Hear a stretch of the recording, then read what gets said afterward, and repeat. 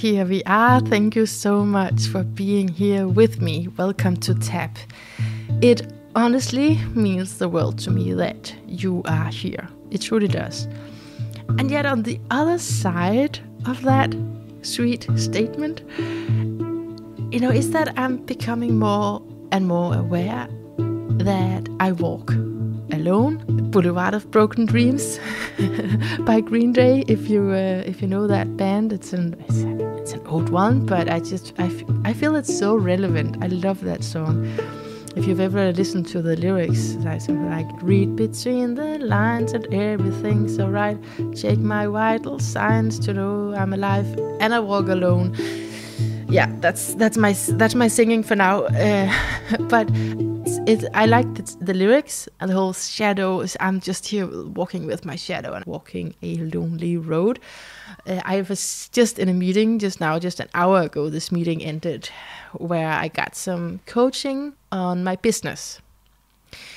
So I'm gonna put some context to this. I don't think that I shared this before. Maybe I did in this podcast. I'm not sure. But the thing is, I work as a social worker. It's one of my educations, and it's one of the things it's been the easiest to get a job with that education.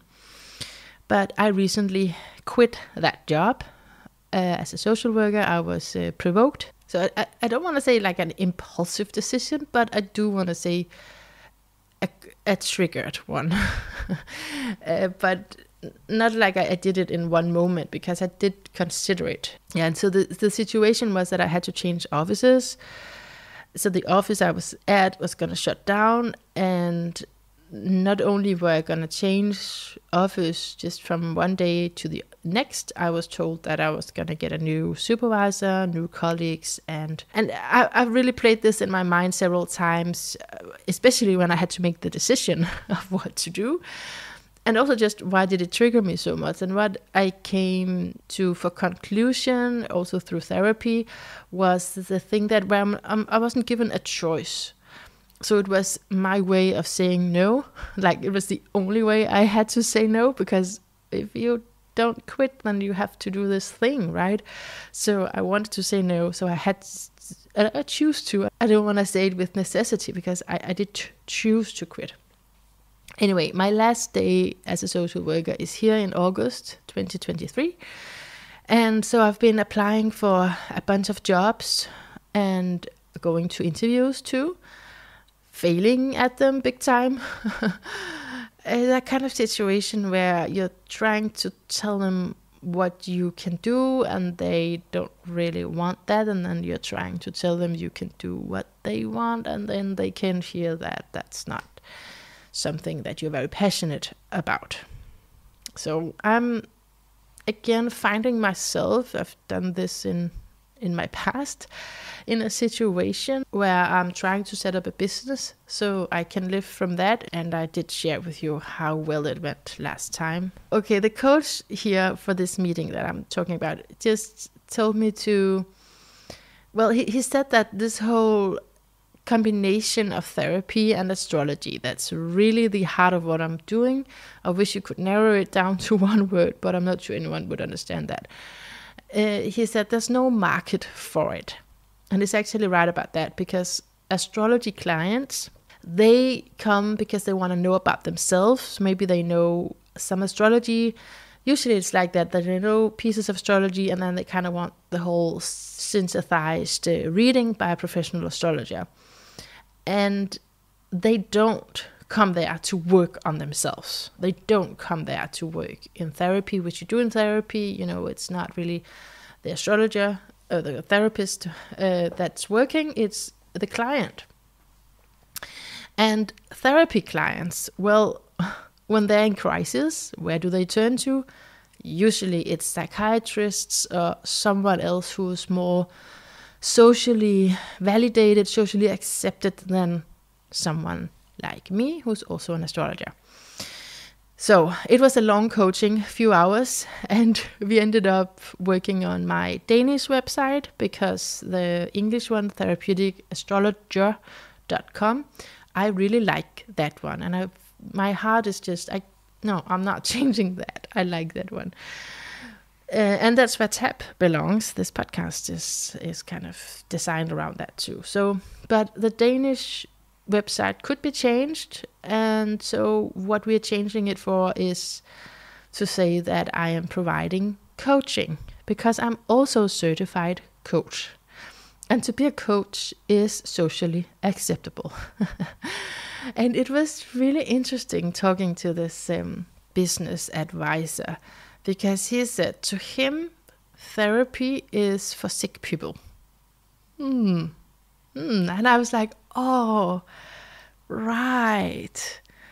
There are other people out there than my parents who have these prejudices and misunderstandings around therapy, because I don't engage usually with people like that.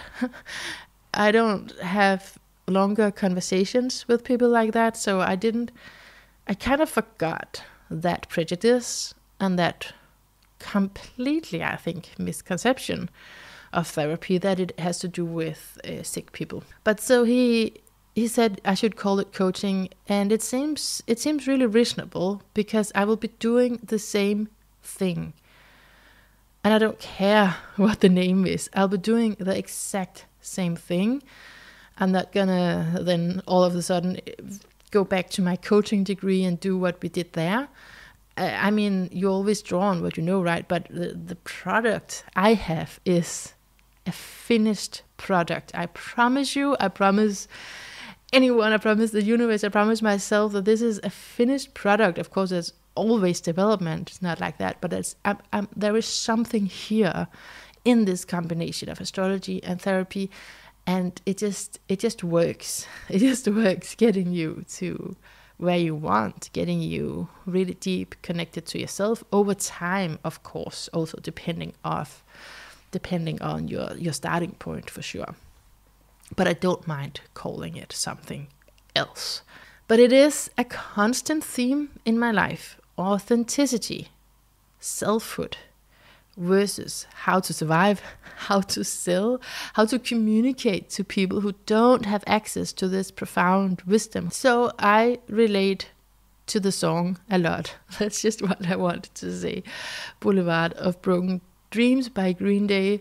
I recommend it, and this is what you get from me. I usually said that in my Danish podcast, that my kind of news is, it's really old news. When I recommend something, people have already forgotten about it when I find it. I did find it when it came out. Was it 10 or 20 years ago? A long time ago. And I loved it then, as I do now. Okay, but so, yeah, what is that, to walk alone? Because I actually was Googling it, walk alone, just to see what came up.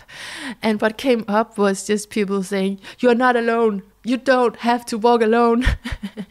And I was like, no, I was actually looking for this song because I didn't remember the name of it. And that's great. I think it's great that, there's so much out there saying you don't walk alone. But the thing is, I do come from, like I've mentioned before, I come from a childhood of eggshells in the way that we had to walk on eggshells. We had to deny reality to keep everyone, well, safe, but not really safe, more like emotionally numb. And I have repeated that pattern, because one thing is to grow up in it, then you can just, well, you're grown now, you can do something else, right? But I have repeated that pattern for many years, disguised in religion, especially religion. Also, I mean, an addition to, but I feel it's like a lot of the traumatic adaptation that I've made is part of religion, but you could also say that in addition to religion, I've also been overly relying on the emotional states of others. And I know that there are many ways of being in a religion, and you don't have to do that in order to be there. But that's one of the extra, just a bonus that I also had that too. But I mean, it's a functional unity with religion. It functions well. It blends in well that you're relying so much on pleasing others, and also especially taking the advice of others. And why would you do that? Well, for me, I would do that to stay disconnected. And in that disconnection, somehow feeling safe.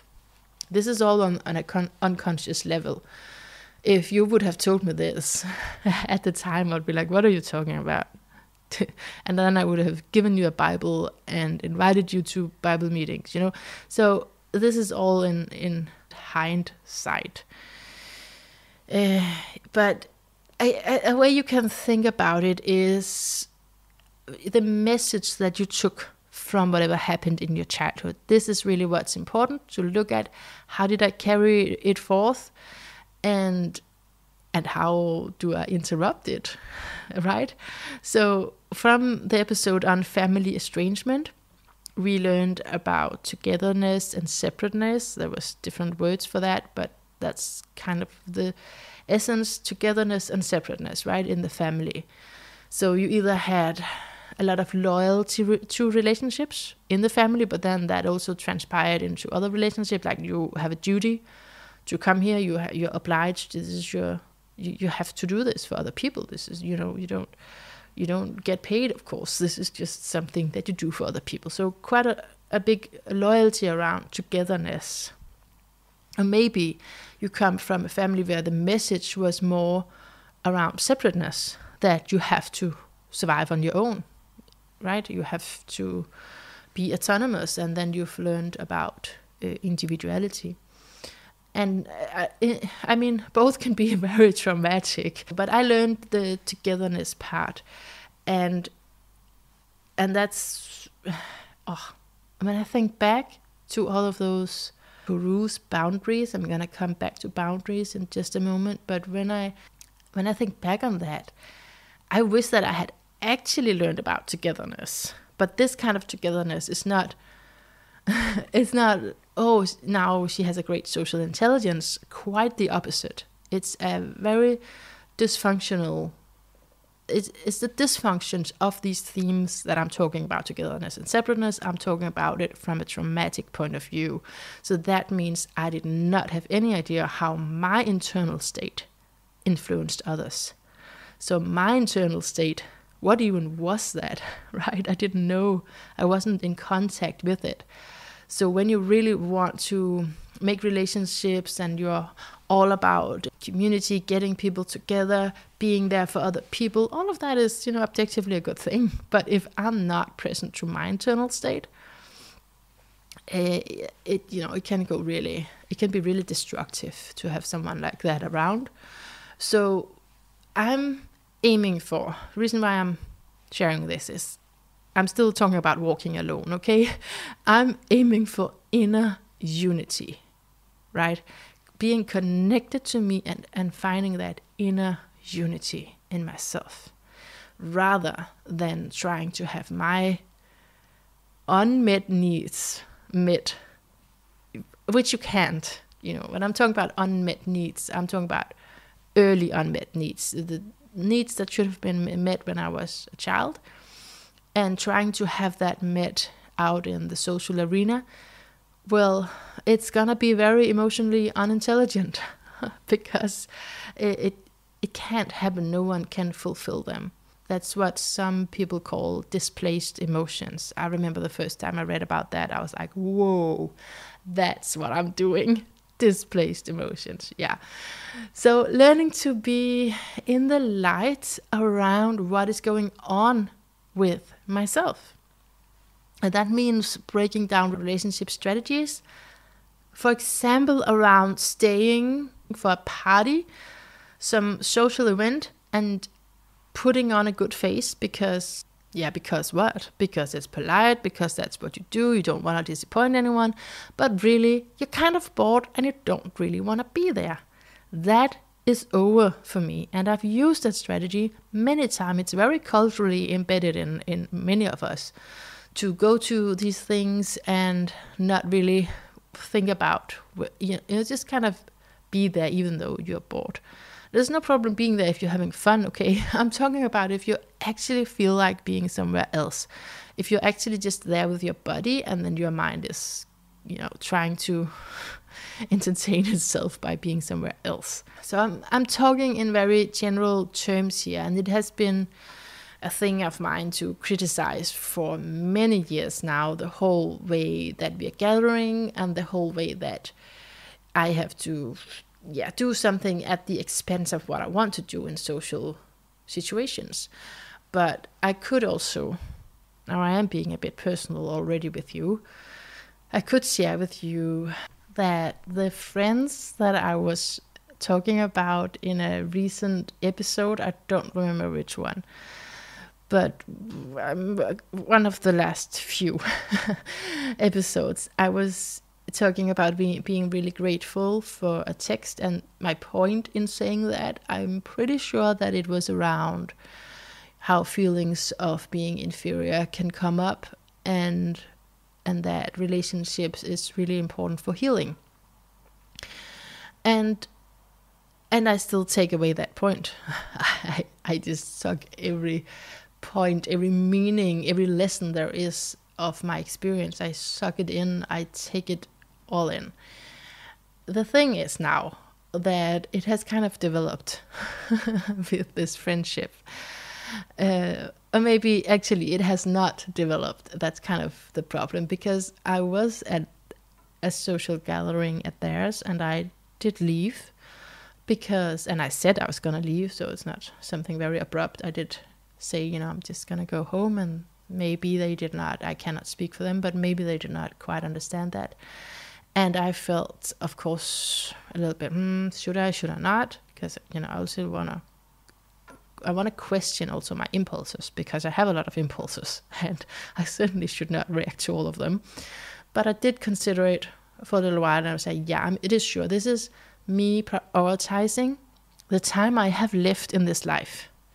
I don't have time for this. This is what it feels in me. And we're going to speak today about the Pluto generation. So maybe you can remember this example when I'm talking about Pluto in Scorpio, because it's really this intense feeling that life is now, it is not permanent. And you can go down that road of saying everything is energy, you're going to be eternal, all of that, and you are eternal. Sure. But me, Manna, this body, this life that I have, this identity, all of this I have now is really not permanent. It's so short. I don't know how you feel about your days, but I feel I get up in the morning and then 2 seconds later it's evening and I've done nothing. That's how I feel. I've done a lot, but I just constantly feel there's so much more that I need to do, that I feel like doing, that I especially want to learn, actually. It's a lot with that. I really want to learn. I feel I'm very behind because, like I've shared with you, living in, roughly 30 years of religion, and every time, I saw anything interesting on television, which was, an information channel at one point in time, it got shut down, right? It was like, no, we don't look that here. No, we don't, don't look to the stars, if I were asking about that. And the only source of information that was valid was the Bible. And I am sure that we learned things in school, but I was so caught up in the social things that went on at home that I was not able to focus. It's actually a symptom of complex PTSD for sure, around not being able to focus. Okay, so I felt and feel this pressure of, it's not a bad pressure. It's not like it's the opposite of depression. It's a pressure to live. It's an internal pressure to live. I have wasted enough time, just enough. So I have these two parts, right, where I'm at one hand which I have just described to you, right? I need to learn, I need more time, and I'm using every moment that I have to open myself up to more of life, more of what I am, more of what I can contribute to this world, because obviously learning is supposed to help other people too. And then there's this other part where I seriously did leave a religion. I seriously left not only a congregation, several congregations, because I've been in several churches, but I also left that easy opportunity of finding community. You probably don't know what I mean if you've not been in a congregation, but once you have, you'll know that if you need friendships, if you don't want to walk alone, that's the easy path. Just go to church, because they'll take up all of your time, right? There's not going to be a moment left to ever wonder what's the meaning of life. Church activities is going to take up all of your time. So I'm saying it in a bit of a funny tone, right? But seriously, around not being alone, let's put it in a more positive sense, around having family. That's really what it's about. Having chosen family, right? That is what church is good at. And there is no other opportunity out there as good, as well established, as well organized as a church. So leaving all of that community obviously also means, okay, now I have to really work hard to make friendships. And I shared with you last time, I think, in some episode anyway, I shared that I feel I've actually always been the one going out knocking on doors to get friendships, but especially after having left church. I mean, that cannot be compared to anything, because it is so much easier when you're in that community, because you meet people all the time, you volunteer together, and you belong together in a very special way, because you have that community of faith. So there's something very beautiful about it. It's just a problem when you can't have that faith anymore, because then there is no community, and then there is actually, whatever the opposite is, alienation maybe. Yeah, so I'm trying to balance these two things, and I do choose the road where I walk alone with my shadow. That is the most important thing to me. After so many years of trying to accommodate and not realizing my own internal GPS, my own internal voice, I will rather say, okay, then, I might lose you, but I am choosing me. So that's what I mean. All of this just to say, I'm happy that you are here with me listening to Tap, because otherwise, why am I even recording my own voice? On the other side, if no one is there, I still choose to do this. I still choose to stand by who I am, and the rest is up to, I guess, fate and algorithms. Okay, let's get into this chapter, actually. So first we will circle back to the last chapter's theme. You know that structure by now. And then we will focus on some astrology, the Pluto generations in particular. Yeah, so I choose to bring in astrology now because I feel I've mostly focused on what you could call an alternative resume of myself. Really, all of these themes that I've talked about match traumas quite perfectly. If you think about them, everything that I've shared about, could be directly related to a trauma, and that's why I think it's also relevant for other people to hear about. But the biggest key that I have found to navigate life as it is, and navigate also all of those traumas, all of those patterns, is through the astrological archetypes. It just brings in a certain relational intelligence, if you will. So we have different types, and there's so many systems about types. I was actually trying this weekend. I don't want to say that I did it, but I was trying to read Jung's psychological types. If you've read it and if you've enjoyed it, I really want to hear from you, because I feel alone with this classic text, the classic book, and I feel it's really heavy. It's really heavy. I fell asleep a lot, and I don't know, I think I might be in the second chapter, And luckily it's a book that I borrowed on the library, so I'll have to return it. Anyway, I was trying to read it because I care a lot about types. And when I've read summaries of his very long book, Psychological Types, people just talking about extrovert and introvert. But what I read is, yeah, I can read that, but that the meaning to it is kind of complicated like that. But anyway, I'm not going to talk about that. I'm going to talk about, let's say that you have a person who has Pluto in Virgo, okay? You have a person who's from that generation, Pluto in Virgo, who focuses on, well, solving the problem. It's a Virgo thing. Keep adjusting this thing until you get results. My business advisor here, he was very much a Virgo person. Sun, Moon, Pluto, maybe Venus, I think, also in Virgo. Yeah, so solving the problem, keep adjusting until you just get that result that you want. And then you would have another type. You can call it Pluto in Libra type. A person who's born in the next generation, who has patterns of compliance instead. And this person just wants to keep everyone happy. Everyone needs to just get along. Let's not rock the boat.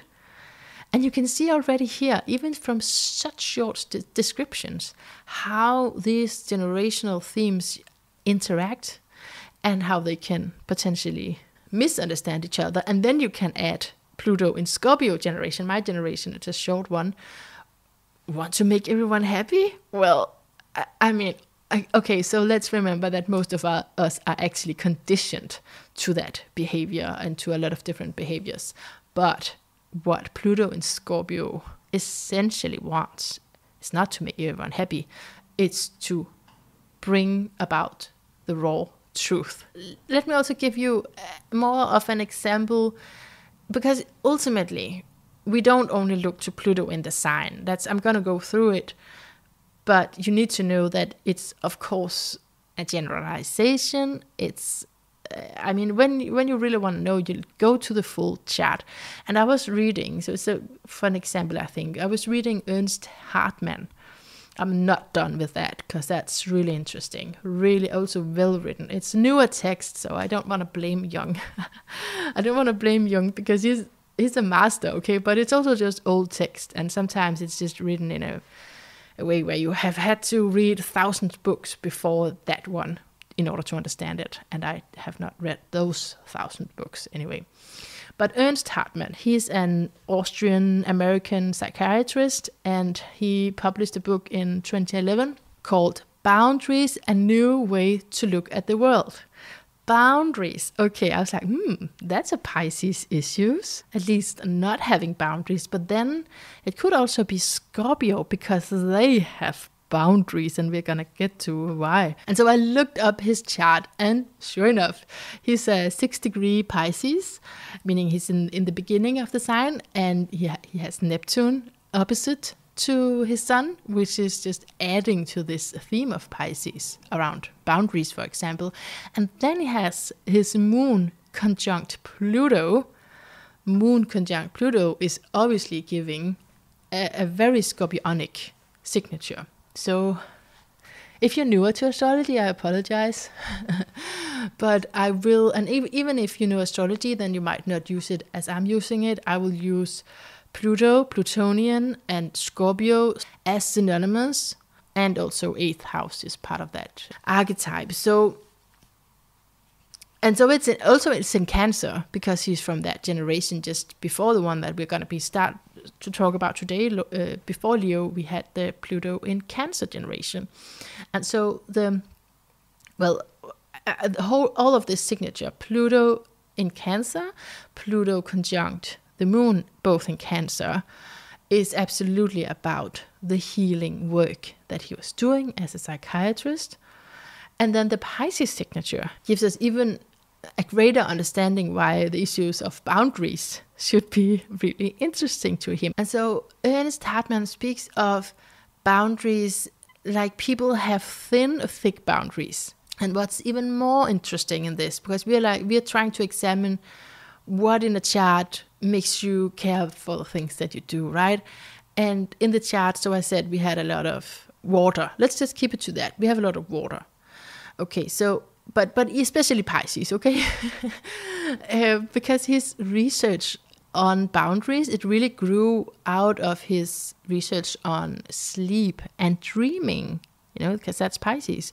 And what he says is that boundaries cuts across many levels of human experience.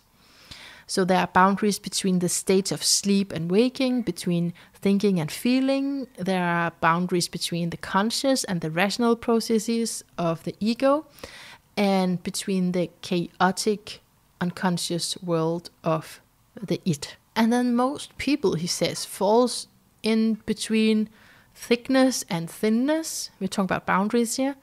So you can have a very thick boundaries, you can have very thin boundaries, and it reflects some organization in the brain. And he studied many people who has taken his questionnaire, the boundary questionnaire. I think you can find it online. And he finds that people differ greatly in the permeability of their boundaries. I really like that permeability. Permeability, yeah, because it reminds me, oh yeah, what happens when you don't have boundaries? People can just walk into you, right? So a person who scores as thin on this test, on this questionnaire, is likely to say that you're usually sensitive to loud noises, yep. Usually you're sensitive to bright lights, yep. And also feels sometimes you don't really know who you are, yep. And sometimes I don't know what I'm thinking and what I'm feeling, and am I thinking or am I feeling?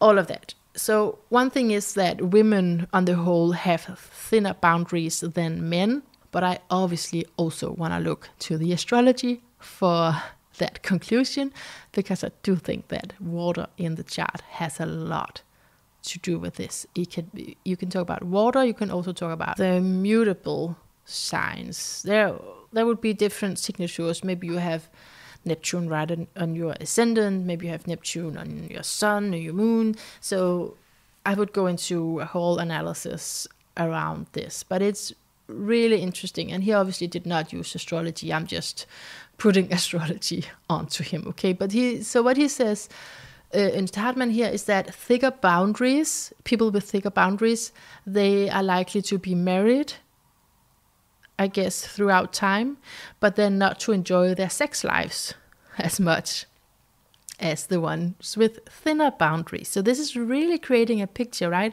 And he says that those with porous boundaries, that's so Pisces, report more symptoms of illness and are more likely to dream vividly and to also recall their dreams upon waking.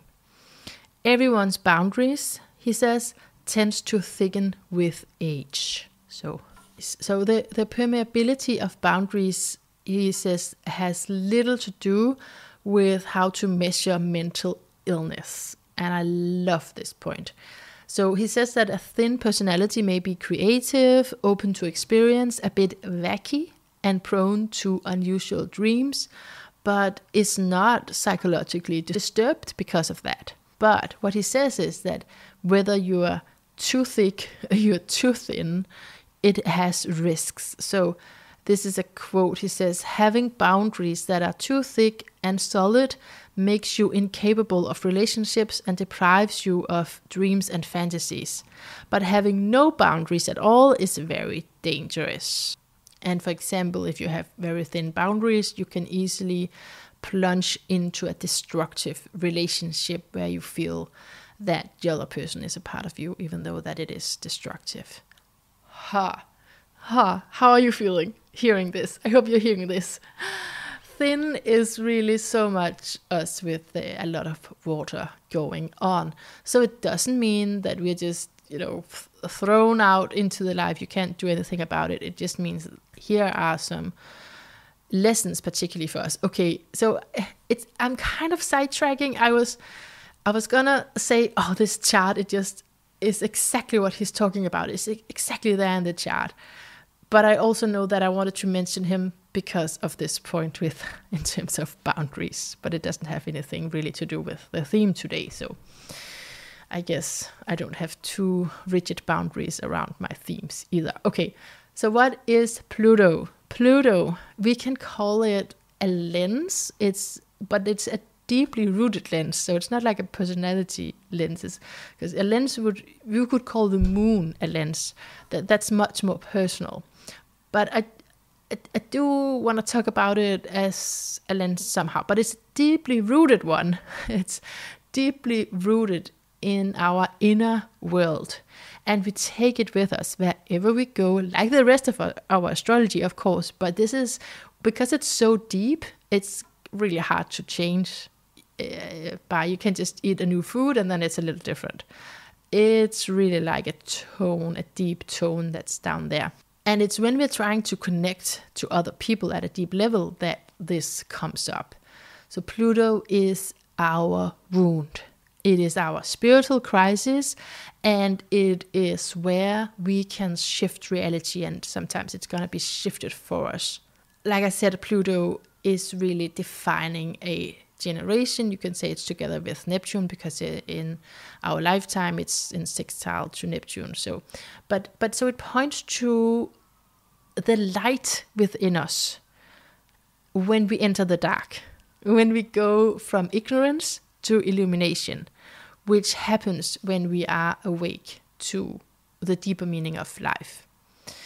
So when I'm going to go through this, of course, I can only make a general distinction. You always have to investigate the whole chart of the person. When I looked at Ernst Hartmann here, of course, I had the Pluto in Cancer. The conjunction to the moon is a big one. And the Neptune signature was a big one. So it's all of the chart always, because we are unique souls and we have unique storylines. But nevertheless, we do belong to a certain group identity. So I will talk mainly of Pluto in this chapter, but most of the time you have to remember that it's together with Neptune, it's together with maybe other outer planets that's in a sign for a long time, so that that it has a great effect on the generation too. Pluto, I don't think we can speak enough about Pluto. I feel that every time someone shares about Pluto, I learn something new, and I've been listening to it for many years now. So it relates to intimacy, it relates to bonding, and it relates to sincerity. So like I said, it comes up when we want to connect with someone, but Pluto demands of us to also be sincere, because it has to do with getting the truth up into the light. So last time I spoke a bit about a very tender theme for me. I was actually going to circle back to that. This is a very chaotic episode, but it's a good one. I promise you, it's a good one. But let me just circle a little bit back before I go into the Pluto generations here, to the theme of having adopted my son. I'm still not sure how to say that correctly, not even in Danish. It sounds weird whenever I try to say it, but yeah. That my biological son has another family, to put it like that. So I don't feel like talking about it in my everyday life much, but like I said in the last chapter, I do feel like talking about it publicly at a gathering with people who, for some reason, has a personal interest in it. That's really the difference, because in my everyday life, usually I don't meet people who, I don't feel like sharing something that private and tender if people have no prerequisite to relate to it, really. And okay, I can relate this to Pluto actually, because I have Pluto in the 4th house in Scorpio. Just let's stay with that little signature. The best way I've heard this signature explained or just worded is a splintered inner world. That is so Pluto 4th house. And the lesson is about learning to sustain yourself and to take in real nourishment, not mistake nourishment for what it's not, something toxic that you think that it's actually going to nourish you. Accepting real support rather than someone that's gonna control you. And adding Scorpio, Scorpio is is also part of that because you have Pluto there, so it's that archetype. But then you are adding more Scorpio energy on the Scorpio, if you understand. It's really doubling up here. Then you could say that it's knowing the pain. The lesson is knowing the pain. Again, light to the dark, right? Bringing consciousness to the unconscious. Because otherwise, what happens if we don't know the pain? Then we potentially reenact it, usually reenact it through a present relationship. You reenact something old, you reenact the pain. And so Pluto in the 4th house in Scorpio, it signifies a lot of terror around family, it signifies shame, and it means being disconnected to your internal experience. And then later, it means that you need to find a new support system. You can't stay in that shithole, so, and that destructive house. So this whole adoption theme, it's also related to Pisces, because that's around letting go, and it's one of the global signs, so it's less personal. But Pluto in the 4th house, it's really an extreme of redefining family, and also redefining what I deserve. Because after what happened, I was constantly doubting if I deserved to be happy. Every time I would do something or feel something nice, I was like, do I deserve that because I gave away my son? Right? I was really just, you can call that shame. I mentioned that. So redefining what it is that you deserve, what it is you need for nourishment. And the first step in that is to be available to yourself, be available to your authentic parts that have been split off. Because then you can find real love and real support, rather than just, again, getting caught up in fear and gaslighting, shaming, manipulation, what you're used to. So I have made enormous changes. Pluto is so much about changes. I have made great changes to what I came in with. For example, only prioritizing faith, to now also caring a lot about knowledge that I so intensely yearn for. And changing in a plutonic sense of the word is around shadow work. It is around what is true. What is true friendships? What are their inner motives? What are my inner motives?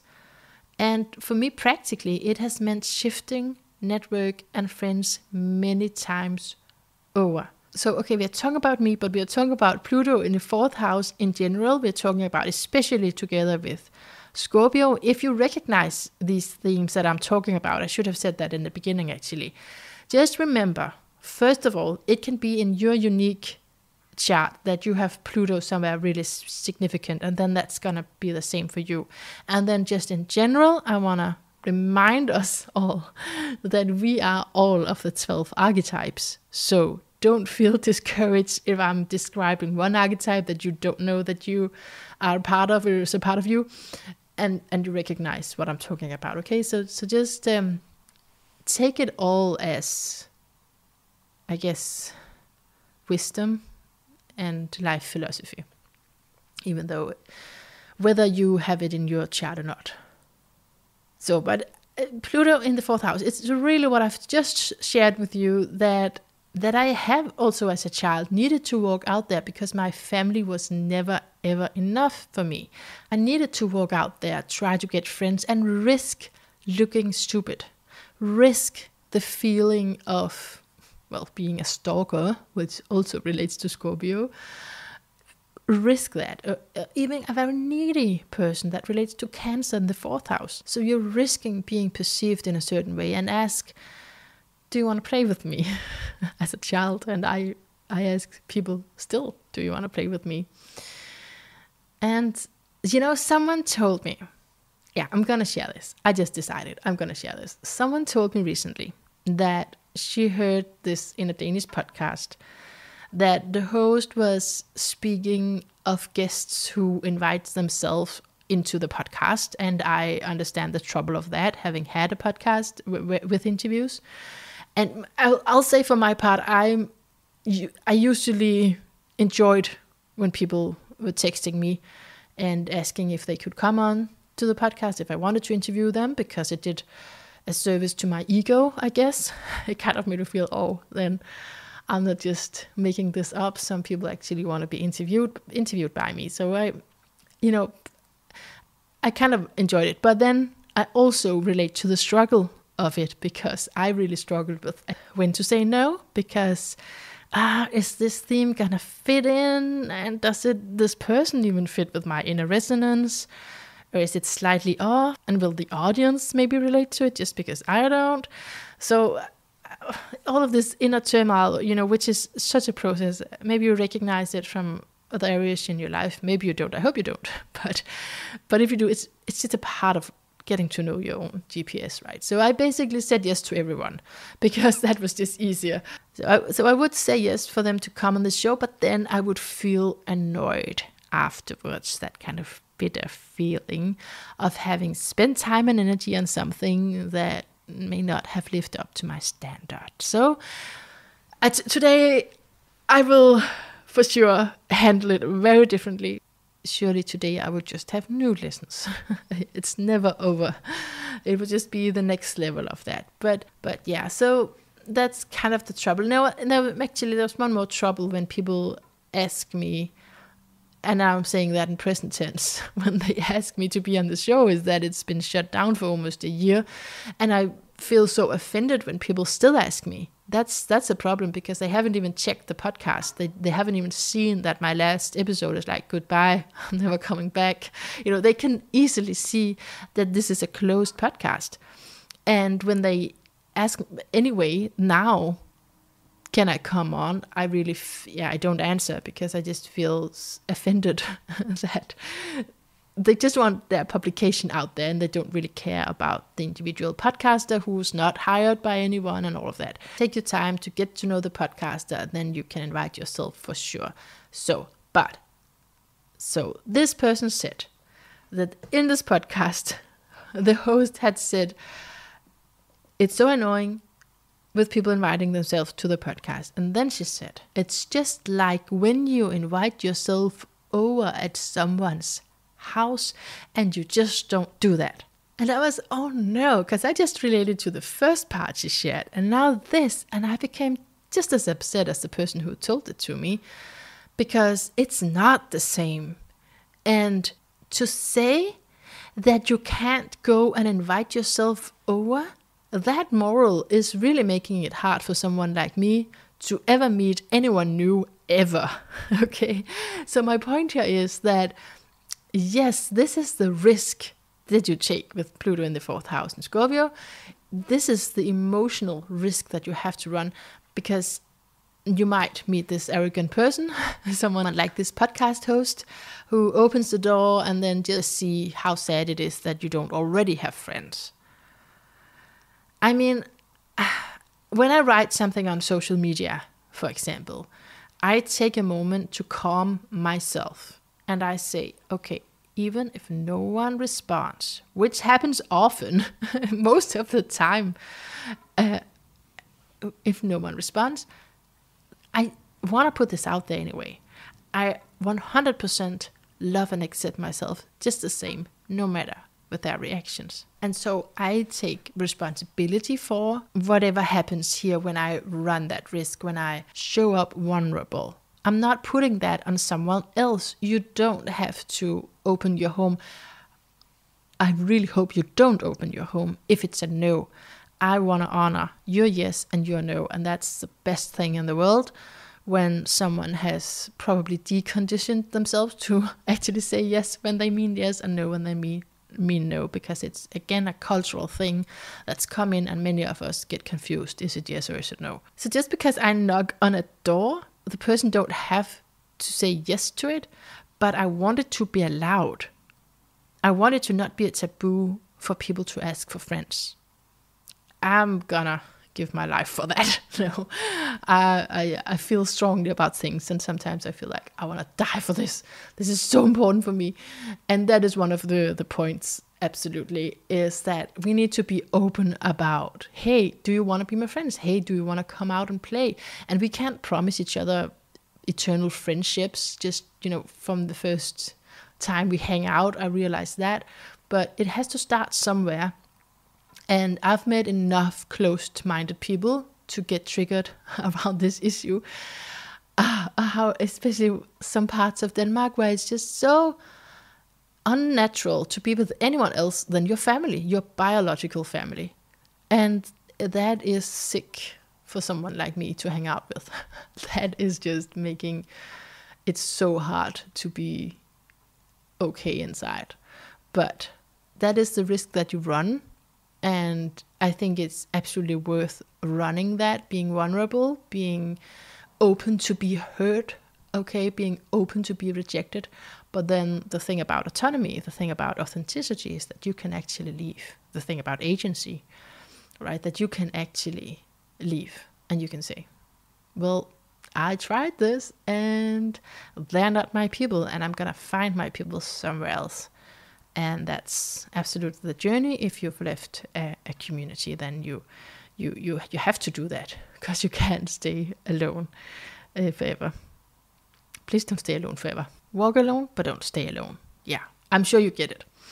Okay, I'm going to go into the notes I have on Pluto now. And I'm not directly referring to any one particular astrologer, but I am in the evolutionary line of astrology. And I am going to, I think, quote Jeffrey Wolfgreen, because I reread the chapters on Pluto in these signs for this episode. Because it's just such a classic book, and it's amazing how many details he's got in there. So to me, Pluto, just again to repeat what Pluto is, because it is so many things, so I don't think we ever should tire of listening to that. Pluto shows the struggle to become an authentic adult connected to our true self. How do you like that? The struggle to become an authentic adult connected to our true self. And Pluto wants us, or even demands us, to heal at all levels of experience, cognitive, physically, and especially emotionally, because that's where the integration happens. And that, of course, then is projected into relational healing as well. So with Pluto, it gets real, and we see what's really there. Actually, just have a little quote here from Steven Forrest's book on Pluto. I've quoted that before, where he says, the ripening of the unconscious mind and our potential readiness to integrate wounded aspects of ourselves is signaled by plutonian triggers. So the ripening, being ready for your unconscious mind to be ready to integrate wounded parts of ourselves. So when Pluto transits a sensitive point in your chart, it's a time where you feel rejected, where you're rejecting yourself, most likely, and this can happen as a process of opening up, and somehow you face limitations. Something tends to break down, though. Something in your life, from where it seems it comes from the outside, and something just, you can't rely on it anymore. It's really your calling to change and to break old patterns and to overcome what your insecurities is about. For example, so I'm just using myself an example again. What could a Pluto in the 4th house be insecure about? Well, does anyone want to be with me? Does anyone want to play with me? That could be an insecurity. And how do you get over that? Well, to deal with the loss, process the emotion, because the voice asking, does anyone want to be with me? It's really not from the present. It's from the past. Okay, so that's with the early unmet emotions. And Pluto is more about descending, more about embodying than ascending, going upwards. Because when you're down there, when you're in the matter, you learn to see what's behind the surface, what's really truth. And maybe you are kind of on this journey and it happens to you, and maybe this plutonian change comes unexpectedly, that's a likely one, but then it can also be through another person. Someone show up in your life, and that person, that thing takes you to the next level. So right now, for all of us, we have the ingress of Pluto to the sign of Aquarius. And Aquarius is a sign that wants more consciousness and enlightenment and ascension. Like I just said, that's the higher vantage point, actually.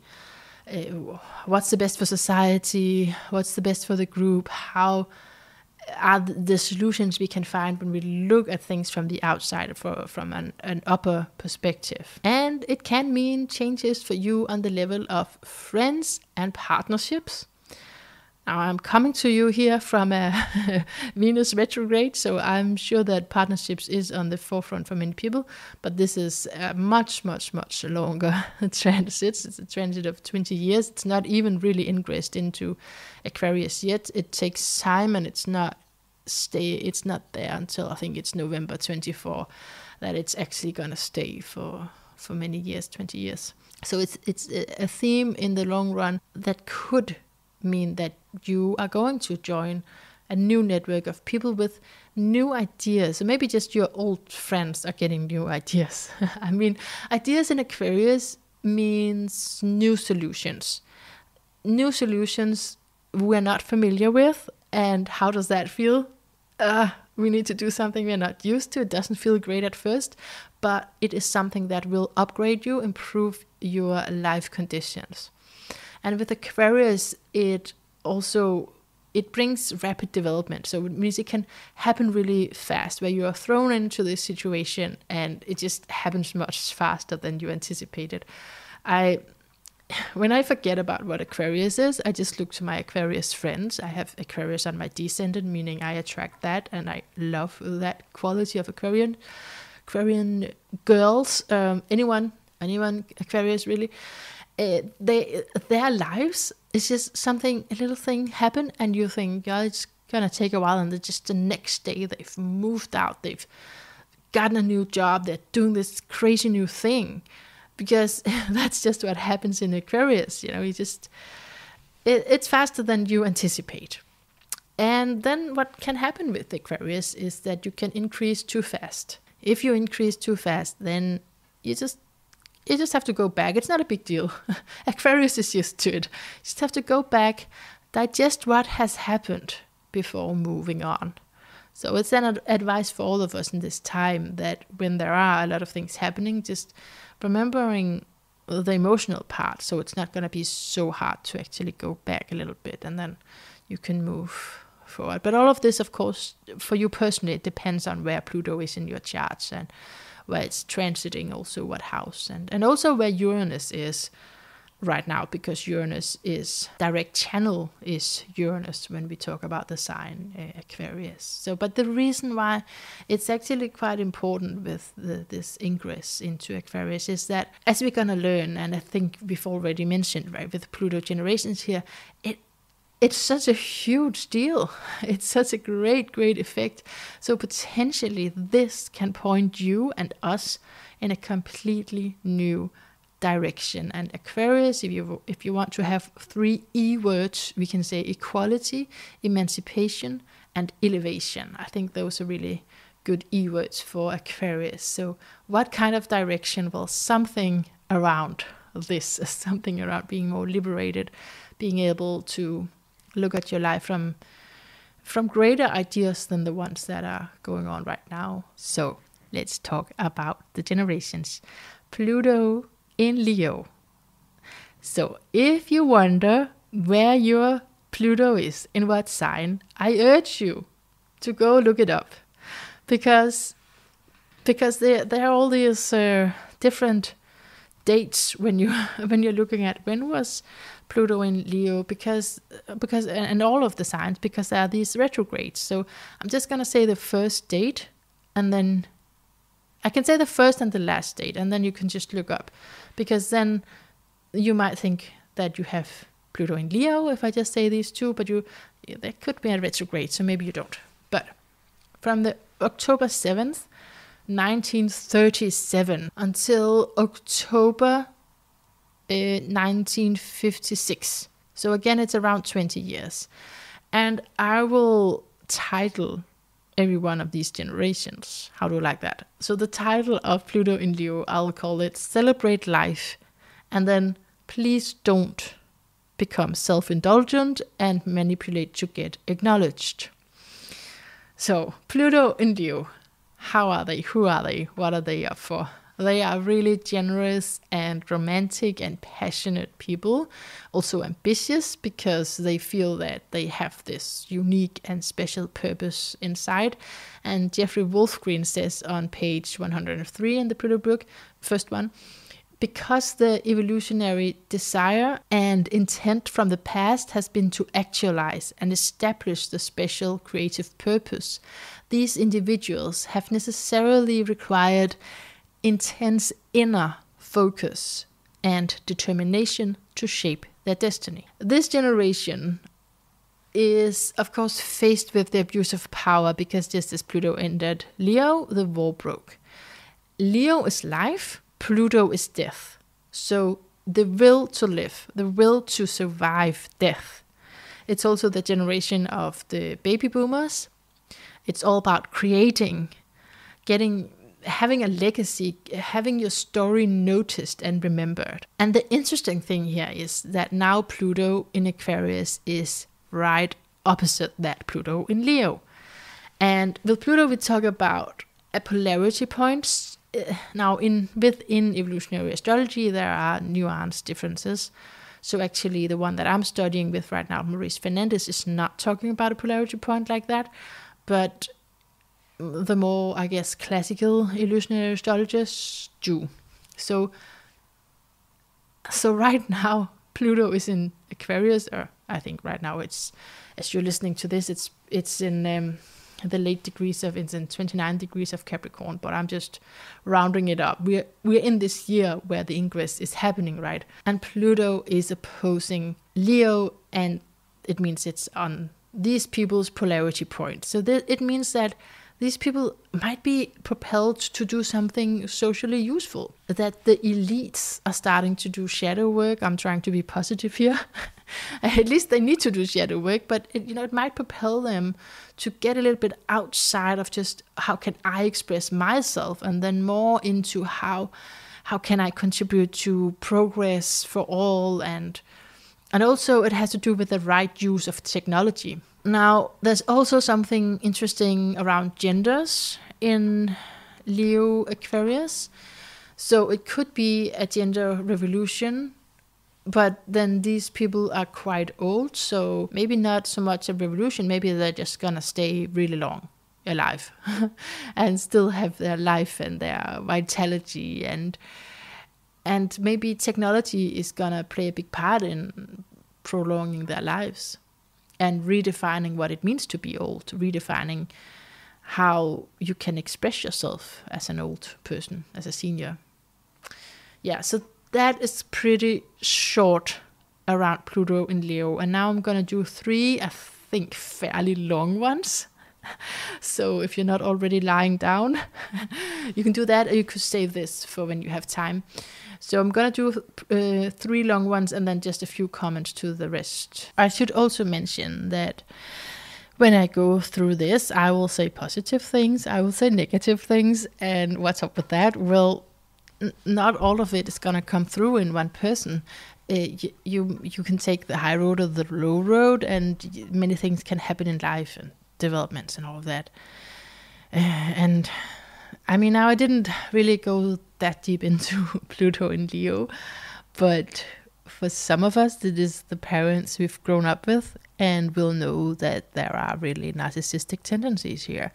These are people who, well, there was war in, maybe they didn't experience it, but then their parents did. So obviously they're affected by it, and many will have that symptom of not having been seen. And when you haven't been seen, well, we all need attention, right? We need attention.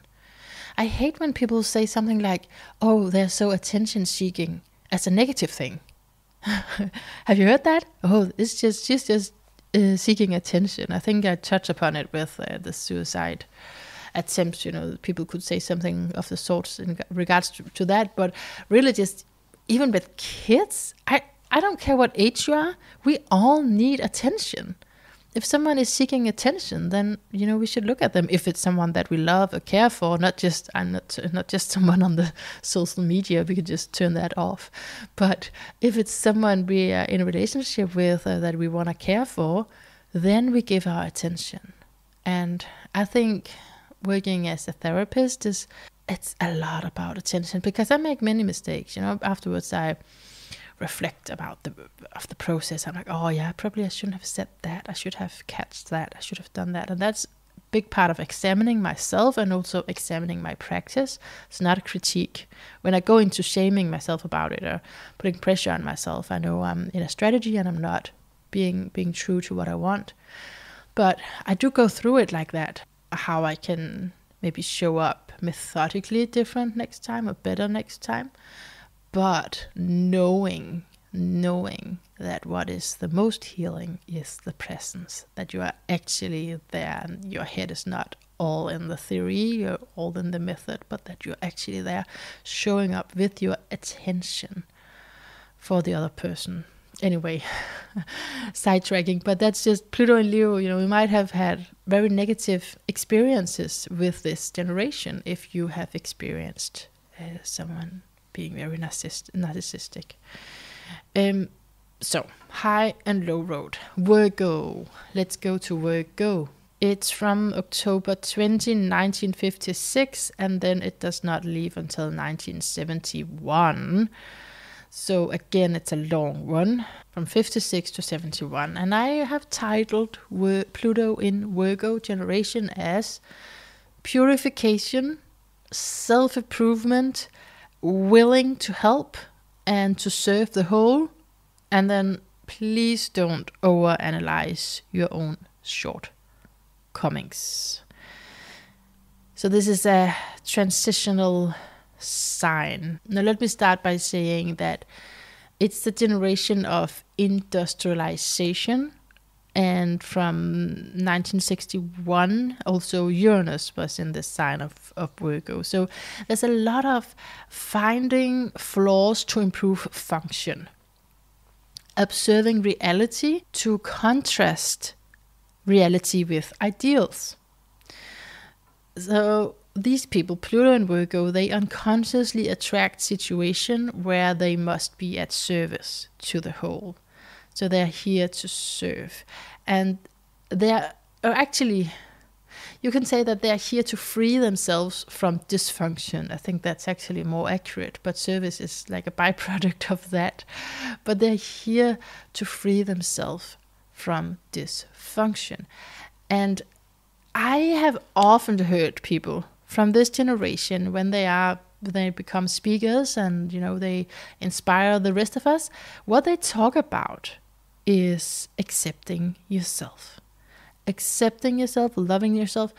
And so this has really been a personal issue for them. And the polarity point that I mentioned before, I didn't really explain it, but it's really just a balancing point that you have to grow into, is in Pisces, which is about that lesson of accepting yourself. So let's read what Jeffrey Wolfgreen says. It's at page 115. Those with Pluto in Leo, the generation before, okay? Those with Pluto in Leo learn to identify the creative principle and purpose from within themselves. In order to do so, they necessarily had to unite emotionally with the creative principle to actualize their purpose.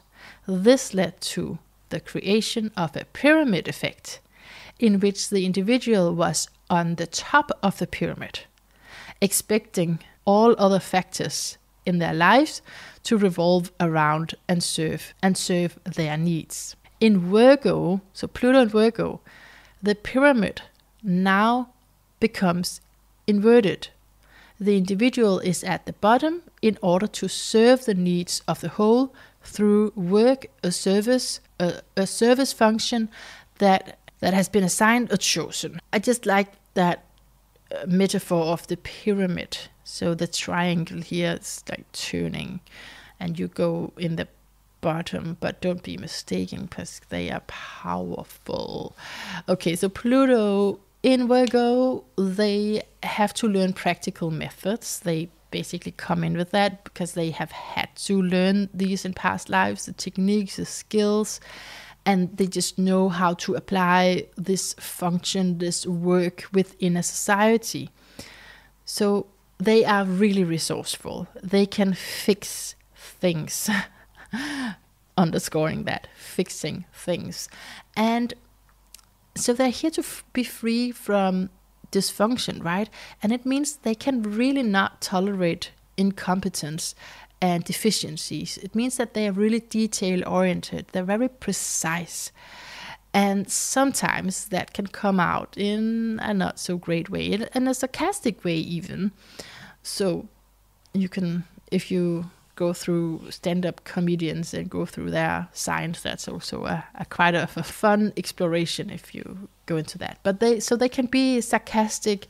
It's not only that they are self-conscious, because they are, but they are making other people self-conscious, and other people are uncomfortable.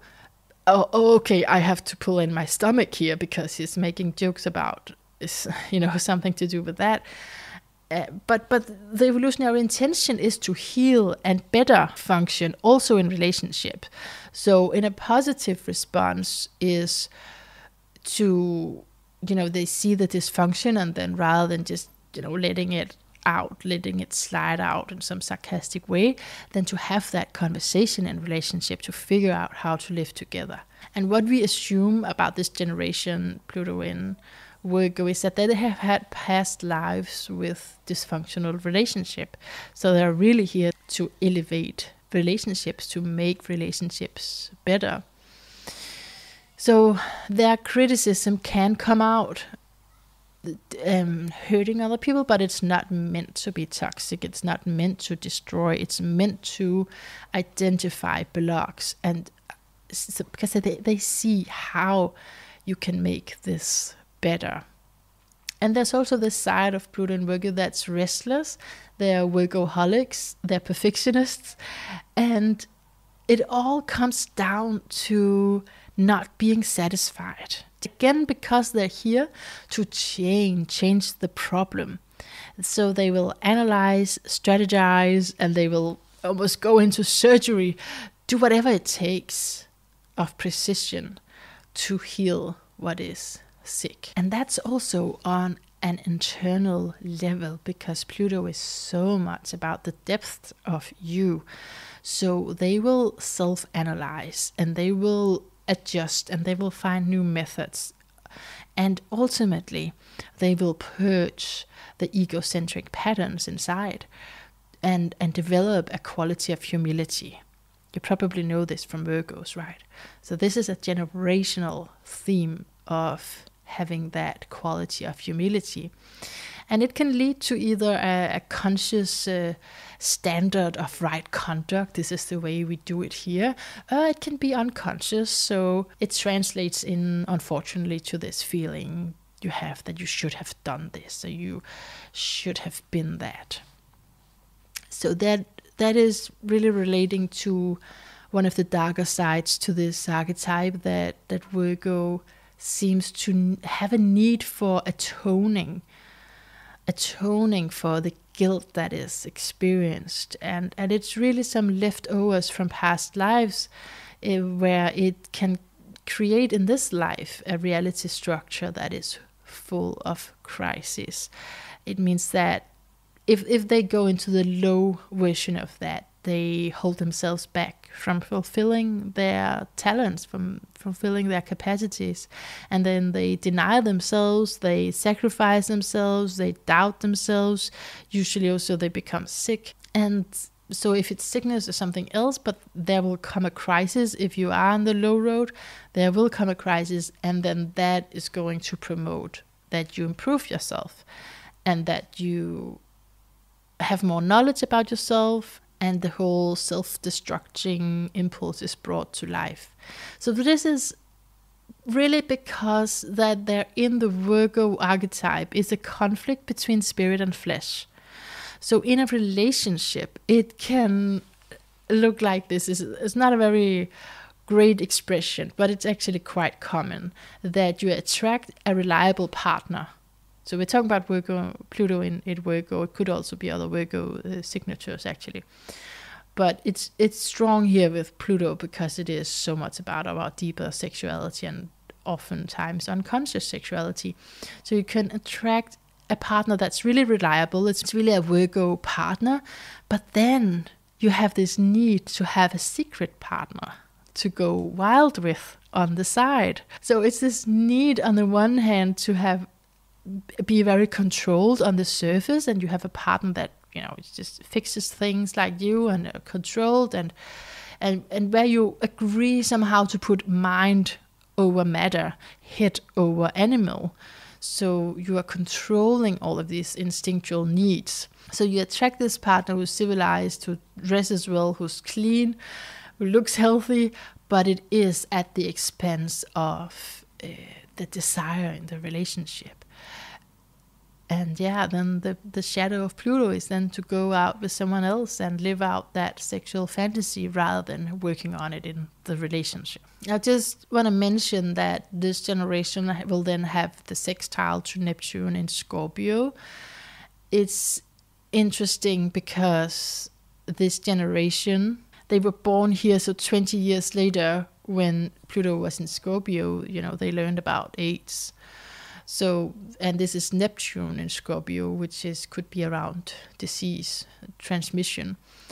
So, but it's also that they come in with knowledge, or they learned in this time around reincarnation and alternative healing, and then the whole sexual approach became more loose and more promiscuous. So we're talking about Pluto in Virgo, Neptune Scorpio, and this is a generation together, and I'm not exactly sure what is what, but I know that this generation can be neurotic, and we do know that from the old Freudian text that there's a relationship here between neurosis and suppressed sexuality. But it is a generation that's very body perfecting. We're not at the body positive yet, not at all. Body perfecting, Puritans, and they often wear a lot of makeup. They're often somehow showing that they're really not comfortable in their body. They have a fear of imperfection. So this is again, they come here to be free of dysfunction, but then it can, in a human form, translate into a fear of anything that's not clean, and that translates also into what they want in a relationship, because Pluto has to do with that deeper attraction. So they want a partner that looks good and who has a strong immune system, and there can also be a fear in sexuality because they can be afraid not to perform as is expected on all areas of life, but also in sexuality. So there's a lot of lessons again around accepting yourself. And I hope you heard me when I mentioned that with spiritual leaders from this generation talking about accepting yourself. I think it is so interesting how we say what's in our planets. We speak our planets, right? It's so interesting. But I will go down that road some other time because I have many ideas around the implications of that. But so Virgo here, Pluto and Virgo, accepting yourself, accepting the mess of life, accepting the mess of being a body. And then there's this need to free oneself from the mind, the critical mind. And the intention is for this generation, for spirit to support the body rather than having too high standards of being clean or being beautiful in a certain way, beauty ideals. And because those beauty ideals are put on themselves as a heavyweight, and it's put on others. I'm calling it a heavyweight. For them, it's natural. For them, it's, it doesn't look correct. Let's fix it, right? Let's take it out. Let's pull over here and fix your nose. Now it's good. but you really want to have the spirit to support the body and not to be so critical. So Virgo is also what represents sacred sexuality, and sexuality for ritual purposes, for healing purposes. And part of their sexual journey is stepping out of repression, of repressed sexuality, and into the consciousness of healing, which of course requires what these people talk about, accepting yourself as you are. So it's a very great wisdom, again, for all of us, but especially for this generation. I hope you're still with me. We have a lot to go through, so I hope you're with me. Okay, so Pluto in Libra.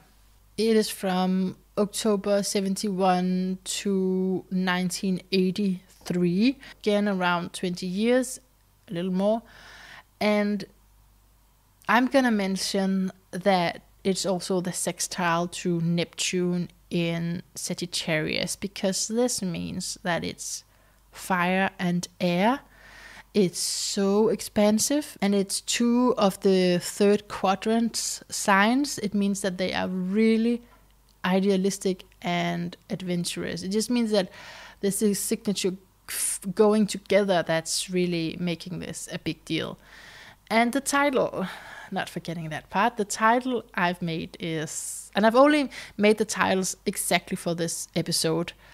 If you meet me somewhere else, I might completely forget about these titles. It's only just, you have it now and it's gone forever. I'll make new titles. But the titles that I've made is Learning to Participate in Relationships with Something That Is Outside of Myself. Please don't. There's a please don't. Please don't spiritually bypass. But also please participate in the ecstatic, but don't avoid psychologically processing. I have so much to say around spiritually bypassing, because it's been a great deal in my life, and it's really, really hurtful to the people who's around you. And I'm sure I've hurt a lot of people by being in that psychological place, and I've also been hurt by it. But let's start with the real intention for this generation, because that is around peace, justice, balance. And it's all found through an objective awareness, where you have, this generation has forces in negotiation, reconciling opposites, and they can be really socially intelligent because they need to engage in a wide variety of relationships. And it's in plural, it's not just one relationship, so divorcing is an option. But it's important for them to be exposed to many different people and relationships to different people, because it's so inspiring with other people's value systems, with their way of intelligence, with their way of thinking spiritually, with their beliefs, all sorts of different systems, so that they understand the other person's point of view. That's the Libra. But when we have the sign, we also need Pluto, which is also the shadow. That's why it can become dark here. Now, there are different ways you can mask the truth for this generation. It could be the mask of being appropriate, so we don't speak about it because it's not polite. We all know that this person was sexually abused, but we don't speak about it because it's not appropriate. Another way you can mask the truth is that you understand the other person's point of view so much. That's a good thing. That's a Libra thing. You really understand the other person's point of view, but then rather than being true to yourself, you just play back the reality of others to them. And it can be consciously, but I think often Pluto and Libra people don't feel that they belong to themselves on the inside, because Libra is this quality where you constantly compare yourself to what other people are doing. So I really think that the origin of this is mostly because of that not belonging inside yourself, rather than something very strategic. Plus, of course, many of Pluto in Libra's relationships are going to be with Pluto in Libras. They're going to have a bunch of relationships within that generation. So one will take one role and the other will lose herself in that relationship. So there are going to be lessons with different power dynamics. So Neptune in Sagittarius, that was in 1970. Yeah, so it is that whole generation. And it's where you have Pluto in Libra and you have Neptune in Sagittarius, and it's all about exploring other people's ideas. It's this great need to learn and to travel and visit different cultures, explore sexuality, explore relationships. And this generation, I feel we owe them a lot, because they broke down patterns and did not just repeat what their parents did. And they're not inspired by security, but which you, of course, you are in Virgo. But in this generation, you're inspired by meaningfulness and exploration. It's about the higher mind, and you're not interested in the practical realm, which Virgo is. So you don't care about the material. You want to explore other ways of living, religions, relationships, cultures.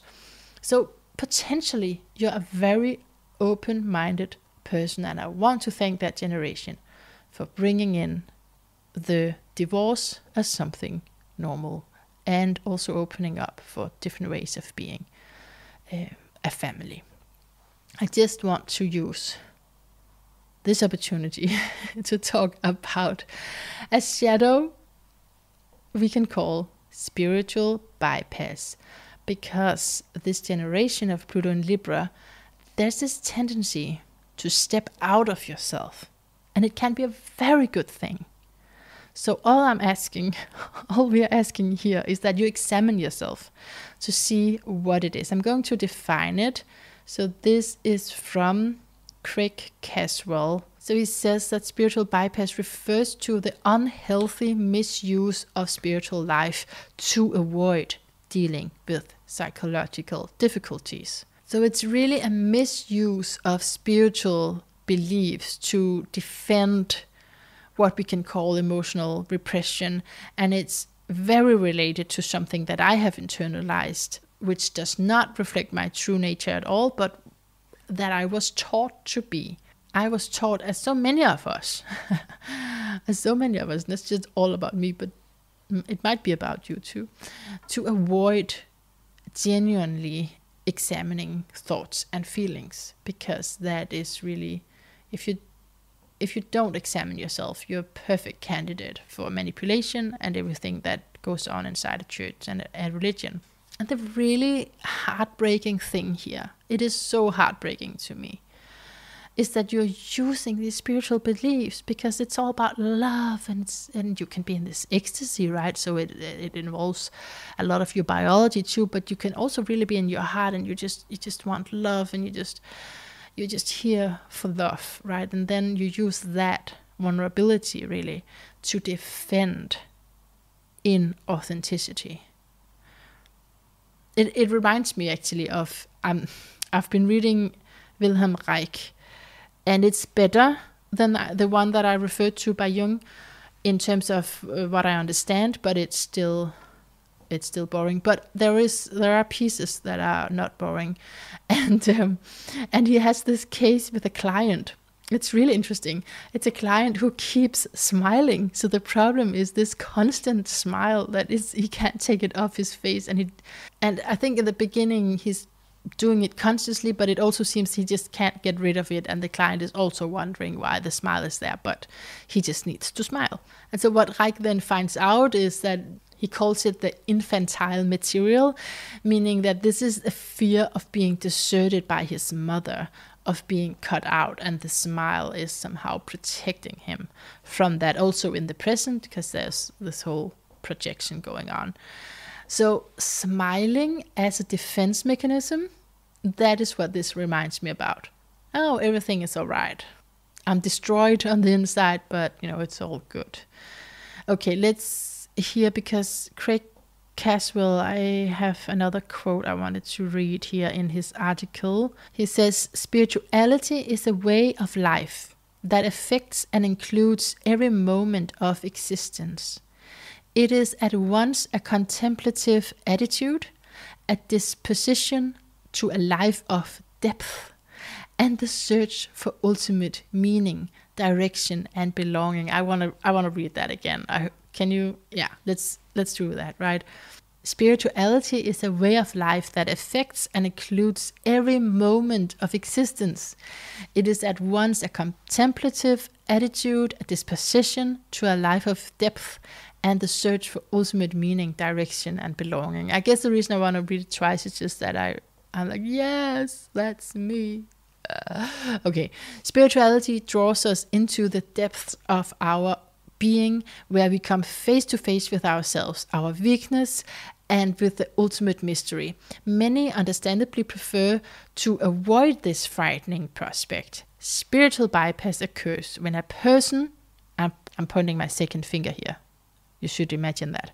Spiritual bypass occurs when a person attempts to heal psychological wounds at the spiritual level only and avoids the important, although often difficult and painful, work at the other levels, including the cognitive, physical, emotional, and interpersonal. When this occurs, spiritual practice is not integrated into the physical realm of the psyche, and as a result, personal development is less sophisticated than the spiritual.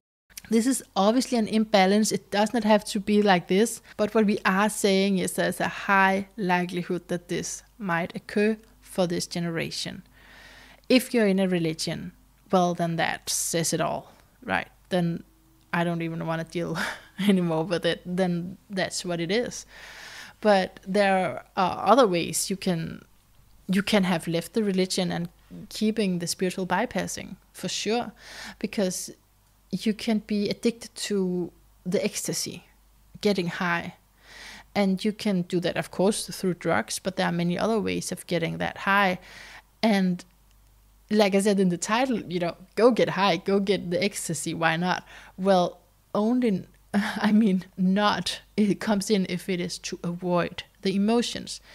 Because it's really selfish, actually. Because it hurts a lot of people that you are not dealing with your emotions and that you are not attentive to other people's emotions. And actually, just some of the most hurtful things that I've been through in a relationship is that quality where, oh, but we just love everyone, you're just part of anything, everyone, all is one, and you don't care about me. You don't care about getting to know me personally. And I've been a part of this too. It's because it's a very easy way to love other people, is to not see at all who they are and just tap into the love.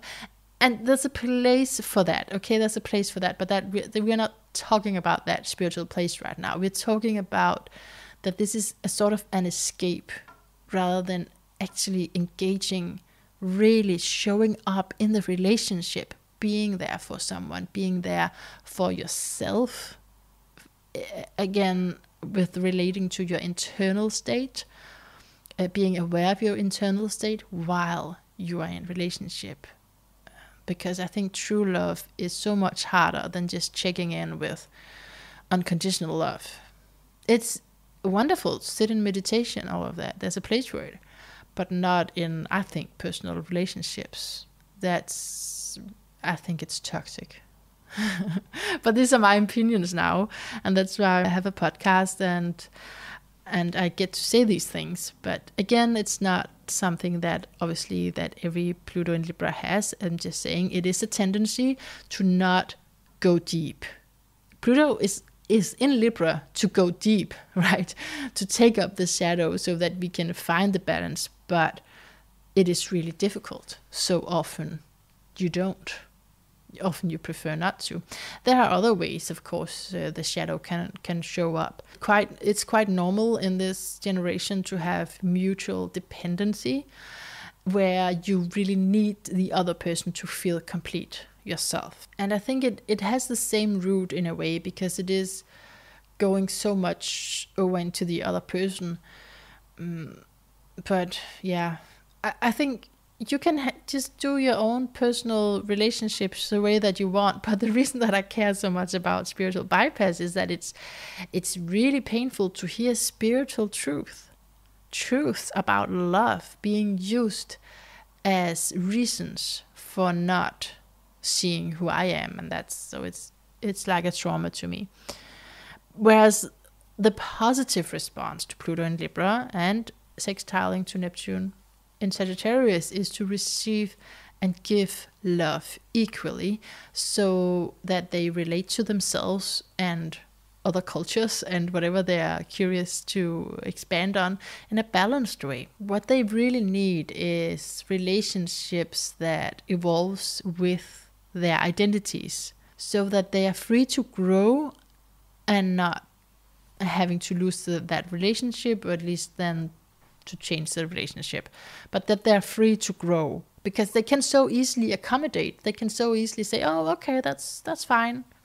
It's painful inside, but let's not look at that. Let's close the eyes. And it's great. It's also, everything that's negative has a positive quality to it, because it's good that they can actually wait and know when to argue and when it's not appropriate, and all of that. That makes them great in many negotiations and diplomatic situations. But in relationship, you just have to check, is this a detachment, or is it something very intelligent? It could be very intelligent, and it's not really suited for if you want a close and honest relationship.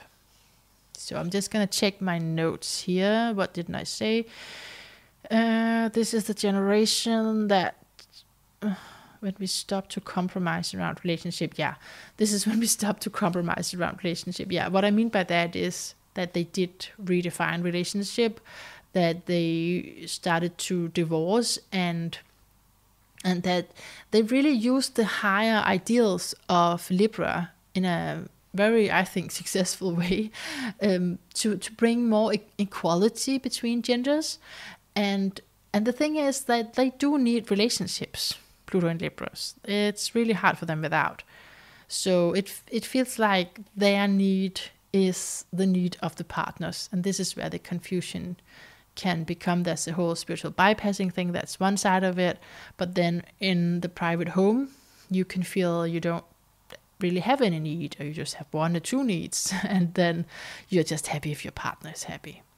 And that's a little bit just bypassing your own emotions. So, because it can create that you, well, one of the Pluto and Libra, if it's in the same generation, you know, one can take the other person for granted, and the other side is the one that keeps giving. But Libra is a cardinal sign, meaning that they will need change, and that what they wanted when they married is not what they need today necessarily. It's not enough, because Libra has that sense of lack that can emerge. So what is it you want to do with that? You can move on together in the partnership, and then you can develop and explore new possibilities together. And if the partner is not in on that, then if you don't do anything, there's going to be an attraction to another partner, and that partner is going to represent the Pluto and Libra's person's new need. This development can lead to either you're the one being unfaithful, or the partner is being unfaithful. But to really be happy in a relationship, they need to attract people who's different from themselves, who have other backgrounds, because they want their opposite. And unconsciously, through being attracted to opposites, they strengthen the gene pool by bringing in new genes. So it's in this square aspect to Cancer, the family, meaning that maybe the family is not so happy. You can find yourself between two extremes, where you want to make everyone happy, but the family doesn't like your new girlfriend, and you absolutely adore her. So this is, I think, really a positive thing that they bring to the table, that they contribute with cultural diversity and, being believers, being romantic and keeping to the ideals. And also with Sagittarius, there's also this revival of esoteric discipline. So that's good to say. I think I just needed to let out some steam around bypassing. Okay, Scorpio. Here we are. It started in 83 and it ended in 95. So that is not as long as the other ones. It is almost just 10 years. The title I will choose is Growing Beyond What You Are by Forming Relationships to What You Desire. And the please don't fuel your death wish. So, Scorpio, it's my generation. It's the shortest generation, and this generation is seeing the abuse of power and a need to restructure society. And in particular, to penetrate what society has labeled taboo. In this time, the culture became occupied with childhood abuse and horror films. And this is where the AIDS crisis happened. Death, sex, taboo, all in one issue. It's in this Scorpio archetype. And this energy can be used to just stay in that hopelessness and be self-destructive. But it can also be used to look closely at how I was hurt and how I hurt others. And then to be courageous with that, be open and honest about that, because otherwise you will have this helplessness that's not examined. And if it's not examined, if you're not conscious about it, if you're not open about it, then you can become very controlling to others, try and fix others, and you're not gonna accept other people's vulnerability yourself because you think you know what's best. And you have this very black and white view on life. Because helplessness is a threat to the ego. And that's where transformation comes in. It's one of the places that transformation comes in. So it's from 84. There's a sextile from Pluto to Neptune in Capricorn. So we have Scorpio, we have Capricorn here. And that's really the time where the collapse of capitalism started. And with this generation, Scorpionic generation, you have on the one side this give me more, I need more. And then on the other hand, the contraction. There is this thing around focus. Have you heard Scorpio relating to focus? That's actually, when I began with astrology, I never thought of myself as anything to do with Scorpio, because I only knew my sign, so I didn't know the rest of my chart. And the reason is because focus, I'm not very good with focus. But then when you dive into it and you get this word, listen up, over-investment. Over-investment. When I heard that, focus is one word, and you can have many ideas around that. But when you hear over-investment and you kind of open it up, I was like, oh, I certainly do that. Over-investment and to depend too much on something, could be religion, could be other people, that is going to bring emotional shocks. If you have not been discerning around who you are fusing with. This Scorpio, it's not a light signature. It's a generation where in past lives the rug was pulled under them, which in this life creates boundaries. I mentioned that earlier, that there's also something with boundaries in Scorpio, but it's actually not necessarily really balanced, that balance between thin and thick boundaries. It's security patterns, phobias and trust issues, that kind of patterns, that kind of boundaries, because it is traumatic adaptations, at least in the beginning. And those security patterns, if they're not challenged, and maybe they are challenged by that emotional shock, then you will feel disempowered, which is a Scorpio theme. Because there was a lot of rejection here, to be honest, in this sign. But in terms of relationships, for this generation, a wisdom they have is that it's really better for them not to be with anyone than to settle.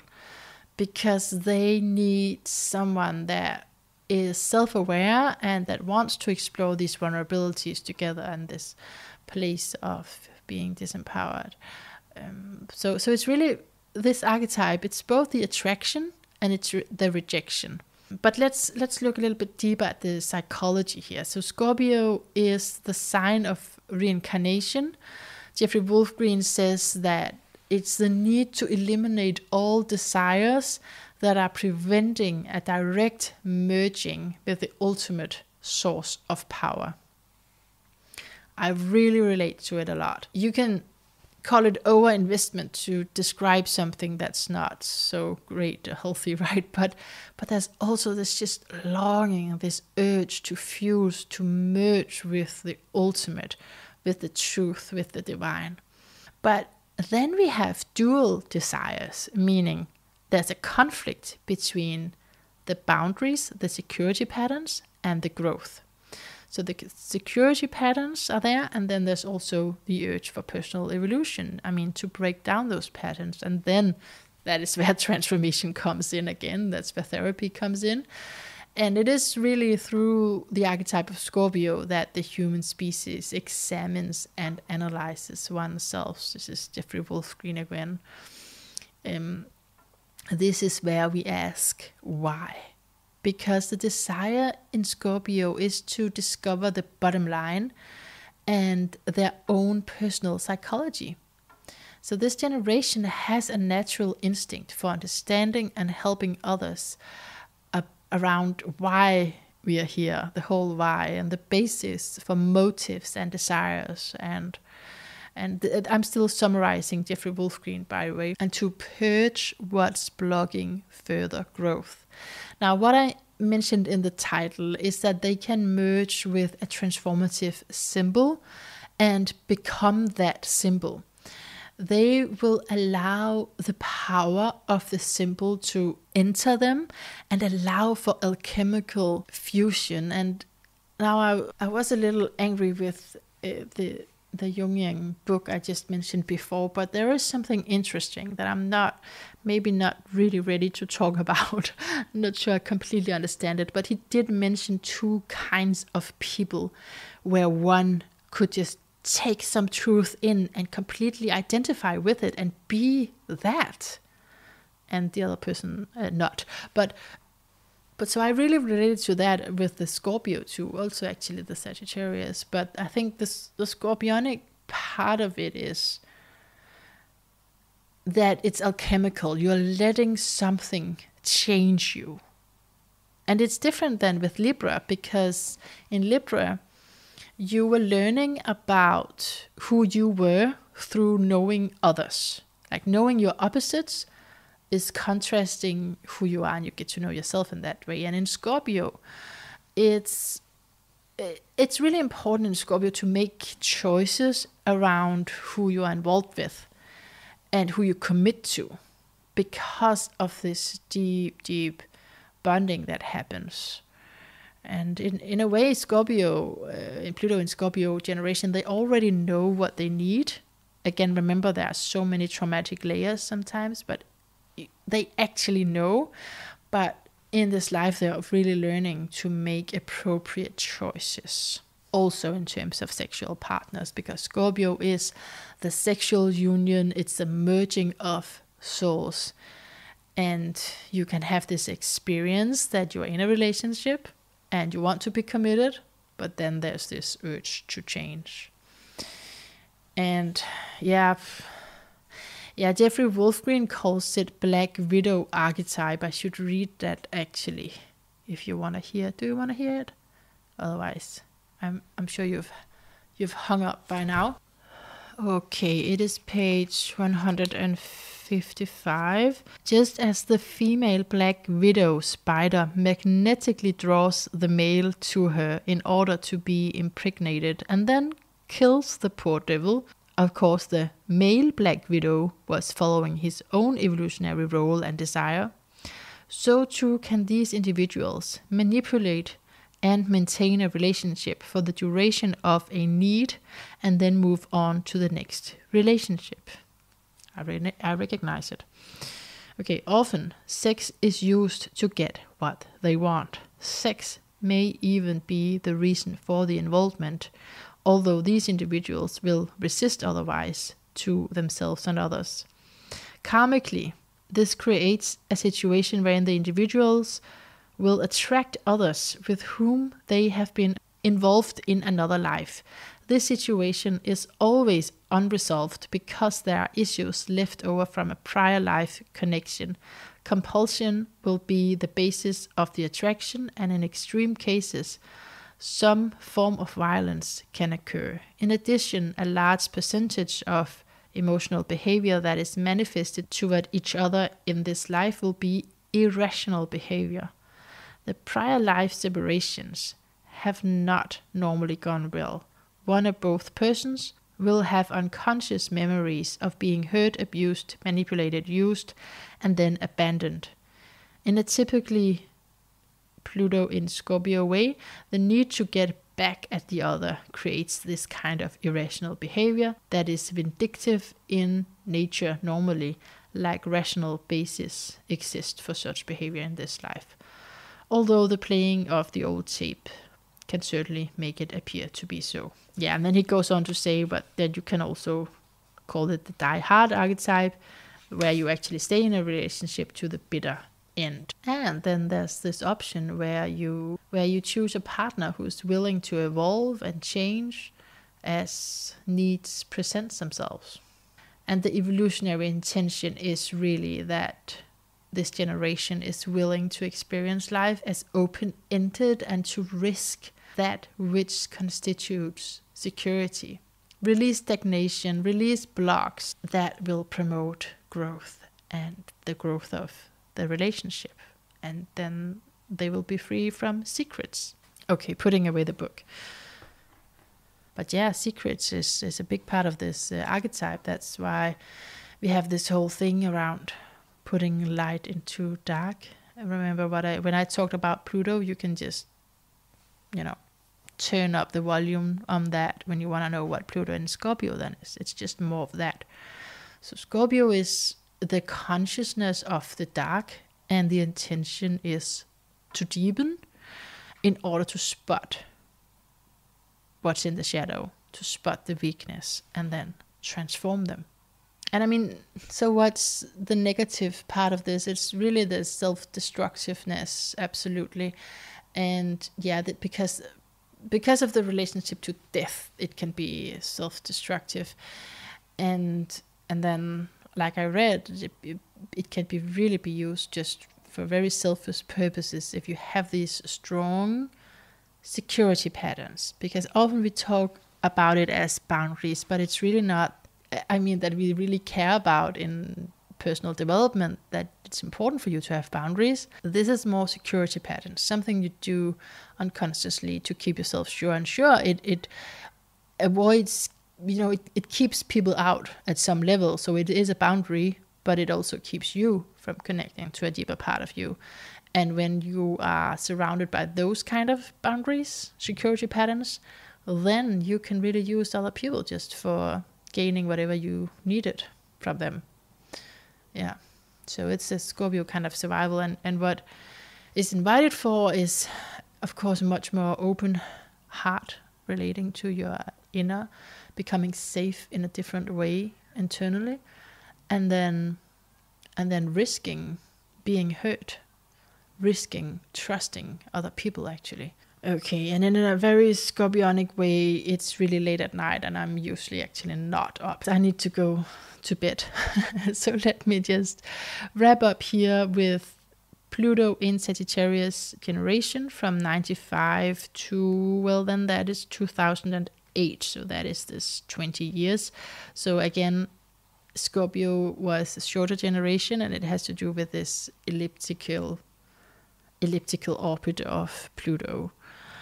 The title of Sagittarius, Pluto in Sagittarius, is the need to understand and explain phenomenological nature and the universe. And the please don't is, please don't justify your mistakes through some grand philosophy. This generation bring a natural wisdom, a natural talent as storytellers They are headed into the new and the unknown, and they want to learn and be amazed. This generation has Neptune in Aquarius, so that's sextiling from Sagittarius to Aquarius. They're born after the internet, so they have access to everything. And Sagittarius is this infinite possibilities, no limitations. And with Neptune in Aquarius, they can materialize thoughts. How about that? They are here to develop social movements. And again, with Sagittarius, we have the blending of cultures. Maybe they create their own religion, and they definitely go into space.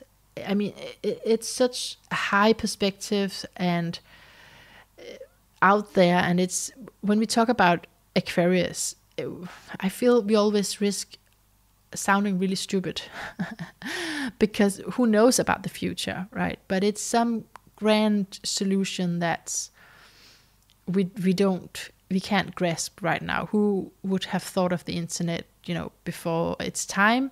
So this is the generation really bringing something wild and out there, and are being really open, and of course can also come into a lot of depth and crazy situations, because they do take a lot of risk. They need to. And in a partnership, it's going to be more important for them with someone who cares for the same values, same beliefs and perspectives, rather than anything else. So yeah, that's Pluto in Sagittarius. Then from 2008, we have Pluto in Capricorn. Like I said, it's still retrograding back in there, and the title for that is Ethical, Enduring, Mature Generation. And please don't join the patriarchy. So from that generation of Sagittarius, where that's the euphoria, that's the ecstatic, right? So you were too optimistic around the economy with the loans and all the smartphone advances, and it had real consequences also. It had real consequences for the planet. So Pluto in Capricorn is much more conservative. And I'm so curious if you can recognize this, actually, because I can recognize it in my kids. It's crazy. Just this character trait of being responsible and mature, and even feeling some guilt, even though it's not a child's fault, but something comes with this package. Capricorn and Pluto in Capricorn, having experienced, the soul has experienced this collapse of structures, really. Because what happened when this generation first was born in 2008, the economic crisis, then later the pandemic, the Neptune in Pisces. So it's really this, it's impersonal sign, it's collective global affairs, meaning that this generation, even though they're in the personal realm, they're gonna think about the world, and they're gonna think about collective structures more than themselves, before they think of themselves anyway. So it's a very mature generation, being aware of the planet's problems and pollution and climate crisis, global issues. So they suffer from this maturity. In Capricorn, there is suffering, and there is a suffering from this maturity because they are tapped into global affairs, and they can neglect personal connection. And what they can do also from a young age is to lose faith in every structure, in government, in every system, because to them it appears to be corrupt. Look at it, you have Pluto. I started out by calling it a lens, and who knows if I will ever say that again. But if it's a lens, then it's a lens deep within your gut. It's deep down in your belly. And it's like an extra sense where maybe you're paranoid. We never really know with Pluto. A negative response to Pluto is becoming completely paranoid. But with Pluto, there's a little bit of paranoia, because you need to be a step ahead so that you don't get hurt. This is one of the security patterns. This is checking for signs of safety with Pluto, right? And in this generation, it is around the global structures. They have seen that it's corrupt. They have seen we cannot rely on them. People have not handled the crisis correct and all of that. So these young guns are going to be role models themselves and leading social movements, for example. Oh, I thought I had notes on Pluto and Aquarius. Oh, that's because I already said so. I already talked about that. Great. It means that was it for now. Thank you for enjoying this. No, thank you so much for being a part of it. And thank you for walking alone right next to me. How about that? How about helping each other finding that place to call whole? It's on the inside, but it's also found and cultivated, I think, through relationships, through authentic relationships. So much love.